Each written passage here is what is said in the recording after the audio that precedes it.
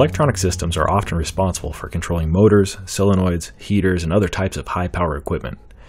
The thing being controlled is called the load, and we control it by turning it on and off. The commands that control an electronic switch will frequently come from a microcontroller. We can't use the microcontroller to directly control these loads though, because the signals generated by microprocessors and other types of digital ICs cannot supply the large amounts of current required to drive high-power loads. Discrete transistors, on the other hand, can supply large amounts of current. If we insert BJT switches between the microcontroller and the motors, we have an effective method of controlling high-power loads by means of low-power digital signals.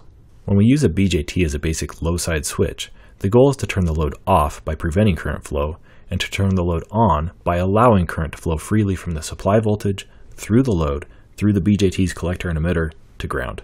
Preventing current flow is easy enough. A logic low control signal will not forward bias the BE junction, and thus the transistor will be in cutoff. But how do we allow current to flow freely through the load? Do we want an on-state transistor switch to operate in forward active mode or saturation mode? In a switching circuit, we simply want to drive the transistor into full conduction.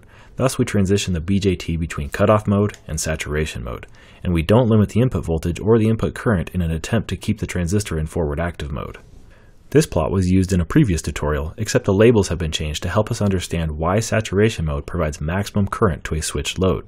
The collector voltage, VCOL, decreases during forward active operation and levels off when the transistor enters saturation.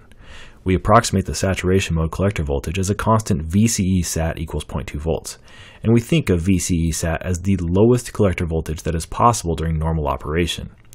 If we imagine that the load is a resistance placed between the supply voltage and the collector voltage, the current through the load will be greatest when the voltage across the load is maximized, and since the supply voltage is fixed, voltage across the load is maximized when the collector voltage is minimized, which is when it reaches VCE sat. For more details, check out the link in the description or visit allaboutscircuits.com.